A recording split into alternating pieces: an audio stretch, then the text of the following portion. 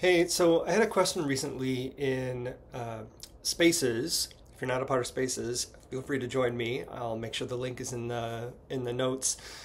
Where a reader was having trouble connecting with the person that they were reading for, and this is deeper than just having a connection. But I think two things are related because there's the connection, and their question was coming from a point of distance reading, like long distance reading, either through Zoom or some other facility that allows you to communicate with someone that's not right in front of you.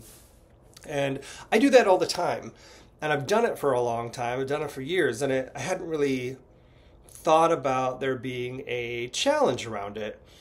But this person was like, I don't know what I'm doing and I need help.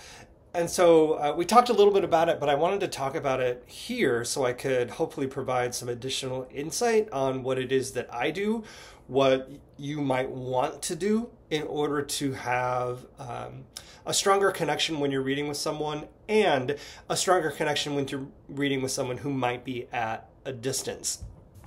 So the idea of being connected or disconnected is a feeling that happens sometimes in your head because you overthink it, in which case that's not really, it's not reality, it's just a thing. It's an experience.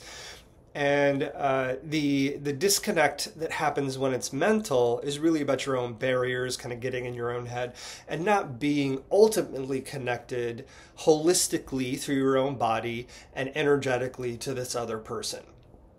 So disconnects can happen when you get in your head. And people do that when they're worried about what the cards actually mean, or what the question really is, or if there isn't a question, what are the cards going to say, and how do I tell them what the answer is? So you can get in your head in a lot of different ways when you're reading tarot. In order to get connected, because that's the first thing, the connection happens when you prepare for the reading. The connection happens stronger, faster, easier when you are grounded. The connection can happen by speaking to the other person and inviting them in.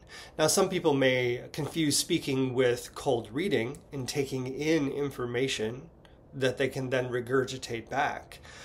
But that if you're working in a way that is ethical, that's not what cold reading is. You're making a connection that will tether you to this person so you know what it is they need most. And sometimes speaking with someone is how a connection is made. For some people, the connection is made instantly. You can feel that energetic tie happening. But sometimes both need to happen in order for the connection to be there, because the energetic connection isn't just from you, it's also from the other person that you're reading for, and they need to be available to that and open. And speaking to them can sometimes bring down walls, take down barriers, release anything that may be in the way, so that the two of you can connect better. So that connection isn't always on you. Sometimes it's also on the person who's sitting across from you, whether they're in front of you on a screen or in front of you in person.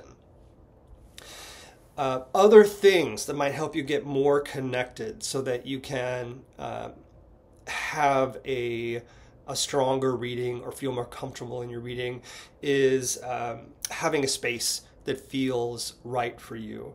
So for example, before I do readings for folks in this space, you can see that over here is fairly clean. It's got a few stacks of books, or, these are little journals, and so I need some green around me. There's also a little plant over here that's next to me that you can't really see right now. And some things that I might need to grab that are in this little organizer.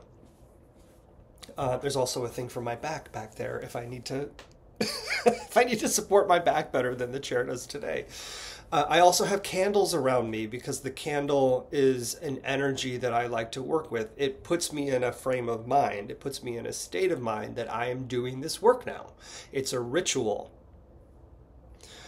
I also sometimes use olfactory things because scent is very powerful for me. It'll knock me into a memory. It'll knock me into a state of mind really quick. And so I create little scents or olfactory sprays that I use. This one actually is dual purpose. It's a Palo Santo spray, so it clears the energy of the space and it puts me in a frame of mind. I have another one that I use that I put on my wrist that is cedar and some other essential oil notes that ground me as someone from Oregon who grew up with a grandfather who had cedar everywhere. That was his livelihood. The smell is grounding to me. It is earthy. It is home. So olfactory things, light, the way your space is organized, and then if you do it, for me, if I set up my space the same way every time, then I have a comfort level that something isn't out of space or order. I know what I'm doing. I am leading in this space.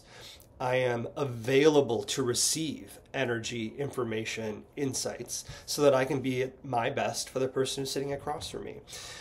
So those are things I think about when I consider making a connection and how I can have the strongest connection and what that might be like, whether or not the person is in front of me or if we're at a distance. Now, one other thing I would say for distance is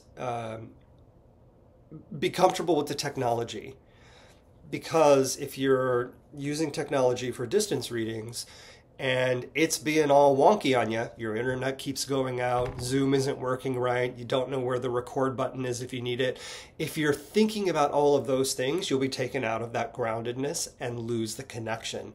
So try it out ahead of time. Practice. Find someone you can play with and get comfortable with the technology, because that's the only other factor really. Other than other people in your house who might interrupt you. My husband likes zombie movies and they get loud and I have to ask him to turn it down. That might be something you need to think about, is the technology. All right, hope this is helpful. Thanks, everybody.